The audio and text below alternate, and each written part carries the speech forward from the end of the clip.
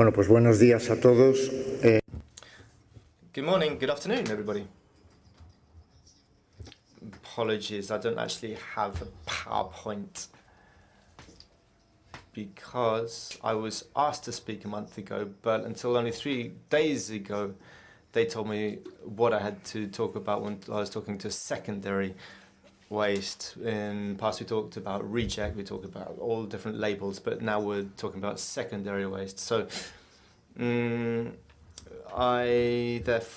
going to improvise today. I'm going to talk about what I know because I've been working in this field for many years. Now, we've heard about this over the recent days, but I'm going to look at waste management in specific areas. I hope I will have time to express the message that I want to convey. For me, and so much has been written about waste.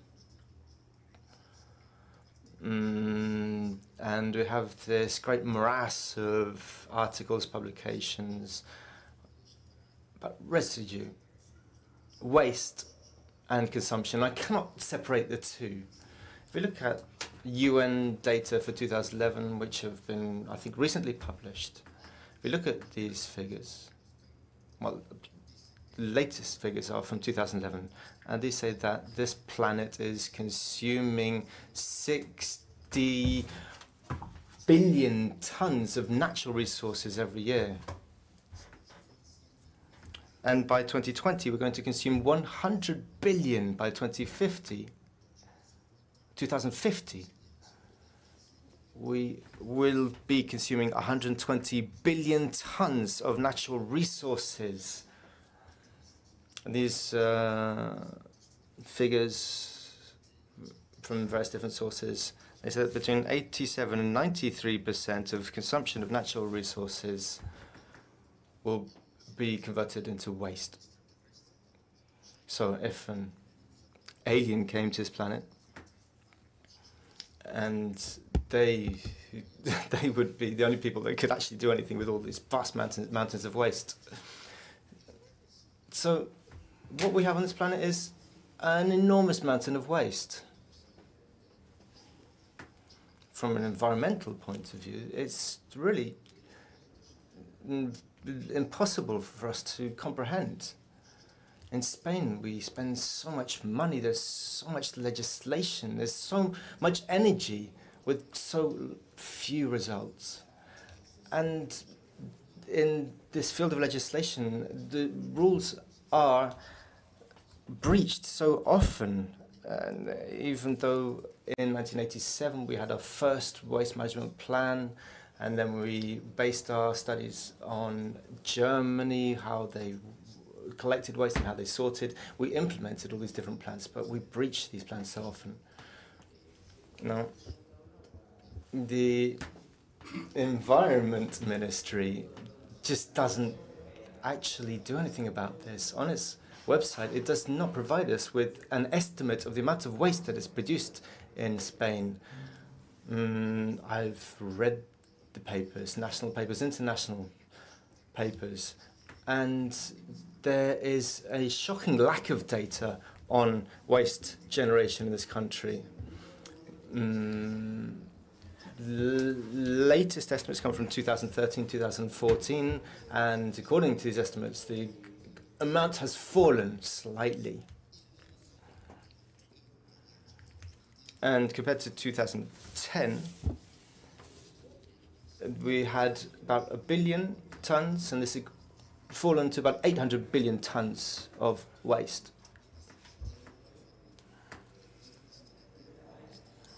And these are estimates, basically. Obviously, we don't have reliable figures, so we're only offering estimates because we don't have reliable figures. And looking at these estimates, I work in this field, and when we talk about waste, we don't actually refer to the sum total. We don't look at wastewater, we don't look at the gases that we release, we don't look at everything. And quite simply, at this juncture, we have technological advances, but we can look to the furthest reaches of the universe with our telescopes, but we simply don't have a way to calculate fully everything that we reject into our atmosphere, and we simply cannot come up with the right processing systems so that we can restore the natural balance. So we only, if we only look at gas, or apart from solid waste and liquid waste, we are not going to have a global overview. Therefore, we need some kind of holistic approach. We can't weigh, for example, light pollution, atmospheric pollution. We cannot weigh radioactive pollution. We don't have this global overview. Now, I've been working here in Tenerife. I directed the very first integrated plan for the maximization of waste resources on the island of La Palma, and the policy there for light pollution reduction was useful at the time because we reduced light below a certain luminosity, and if you go up to the top of the mountain, there is very little light pollution. This therefore improves our environment, vegetation, the night sky, and so on and so forth. This is useful regulation. So light pollution is also a kind of waste at the same time, but we don't have a all-purpose unit that allows us to measure the macro generation of elements that we emit into the environment on a daily basis. And the environment cannot deal with all these different types and streams of waste. So we look at the different waste flows that have been processed and treated and so on and so forth. I asked, what are we talking about precisely? What are we talking about? Overall waste? But there are more considerations. We need to be able to search for alternatives, but we always return to the hierarchy of waste, which was laid down for us by the European Union a few years ago. First of all, we have prevention, avoidance. Next, reuse. Then we need to make good use in incinerator plants, energy production, and we have the incineration plant, and then we finally have the landfills at the end of the day for that waste that has not been reduced, reused, or recycled. These are the leftover fractions, which should be negligible in their number. Now, if we look at the Canary Islands, I set up a plan for Lanzarote too. This was a very comprehensive plan. The most comprehensive plan was one for La Palma, the island of El Hierro. We also set up the ECO plan for the island of La Gomera. So we need to bring together environment and economy because these are indivisible. And in the Canary Islands, we have a desertifying region. Lanzarote and Fuerteventura are virtually deserts. And if we look at mainland Spain, more than a third is undergoing a process of desertification. In fact, Spain asked the UN agency against erosion and desertification of this planet. They asked them for assistance because in Spain we have a huge problem with loss of organic material in our soil. Germany, Sweden, or Finland, they can have 5 or 6% organic material below 2 meters underground, but this is something we don't have here in these islands.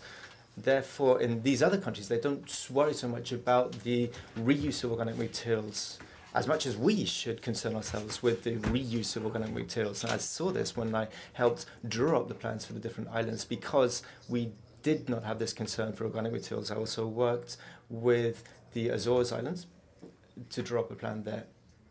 And we worked with the island of Santo Antão in Cape Verde.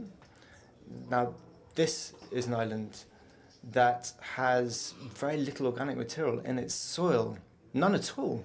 So they need to import organic material. In the Canary Islands, we are importing mineral fertilizing compounds, but there is a capacity to process organic materials here, and this is a complementary process because we have pruning, we have organic waste, we have food waste, we have leftovers from industrial processes.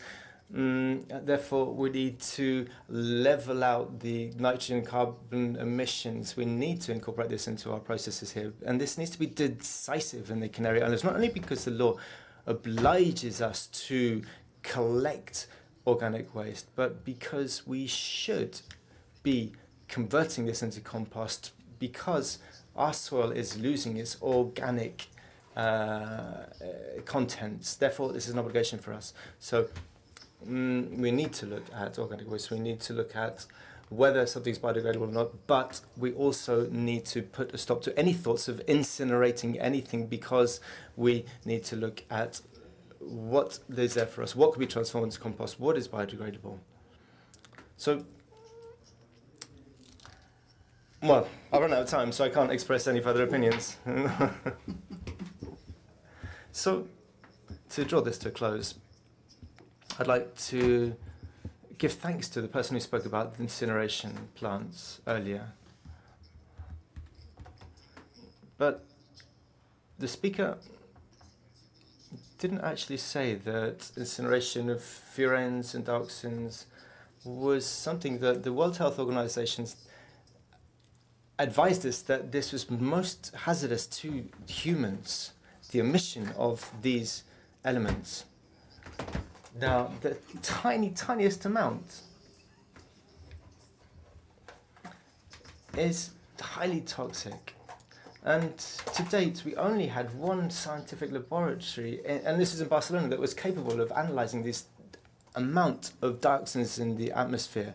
And the only legal assessment that we had for 8.5 years was the legal assessment office in Madrid. And they have been researching furan and dioxin emissions due to a complaint from the community of Madrid. And after 8.5 years of study, they discovered that emissions from the most modern incinerator plant in Spain, Japanese technology, 400,000 tons, German machinery.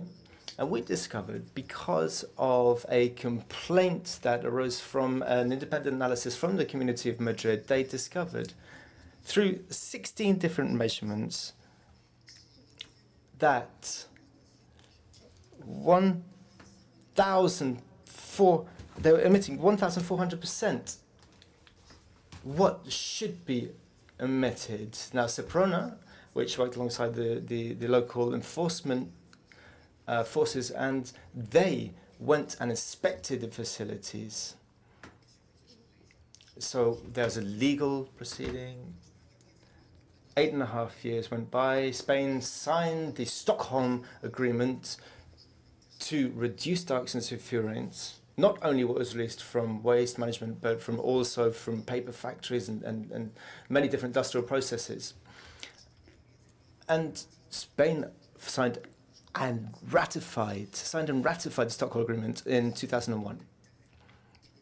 And through this technical assessment, we saw that the data obtained by the Town Council of Madrid were not viable whatsoever. They did not take into consideration any of the key requirements for this type of analysis. So, 8.5 years of study, a work of 8.5 years, finally was filed by the judge in Court 35 in Madrid, and they replaced competence for environmental affairs. Therefore, this was completely swept under the carpet. So, when we talk about secondary treatment, we need to take the right approach. We need to do things well. We need to do things well. And to repeat, there's only one laboratory that was able to analyze dioxins. This was in Barcelona. And each sample cost €1,000, the preparation, transporting, analysis. So it was highly costly, and we had to send various different samples, 10, 12 samples to this laboratory. So when we talk about incineration, that's what we need to bear in mind. Thank you very much.